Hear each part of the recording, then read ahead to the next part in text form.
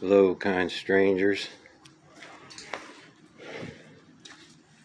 This is just an afterthought that I wanted to share with y'all. I installed this ceiling fan for my father on his front porch, and it's really big. I didn't even look at that. All I saw was outdoor, and it's like $100.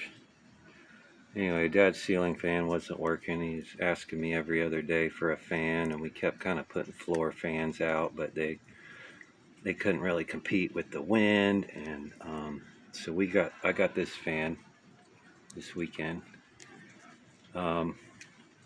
You want to use an outdoor fan when you're outdoors, for a few reasons.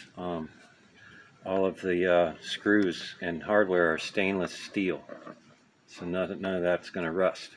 Number two, it's made to be waterproof. It's made to keep water out, keep humidity out of the electric motor, as well as all of the wiring. It's all got shrink wrap. It's all really well sealed up, and that's different.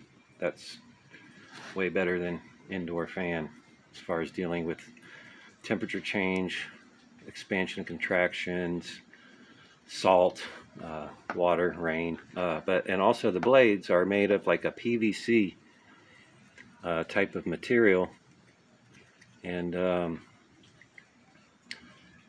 so that's the hack for this. When your fan blades are too long, these PVC blades, I had to cut them down, and get enough clearance here. And if you're going to do this, you really need to be precise. I cut this off with a miter saw, a chop saw, DeWalt chop saw. Hey, by the way, Hunter makes really good ceiling fans. Can I get a sponsorship, Hunter? I love y'all. So I cut this off on a miter saw, on a chop saw.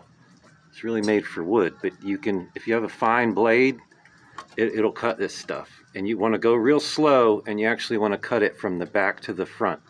Don't cut from front to back, or it might pop and jump.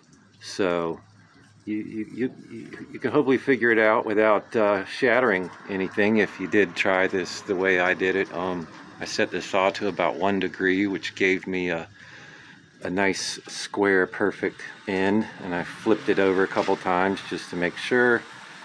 And then I cut all 5 blades, and then I sanded them a little bit. They get a little frayed. The plastic starts to try to melt, so you don't want to go too fast or too slow when you're cutting.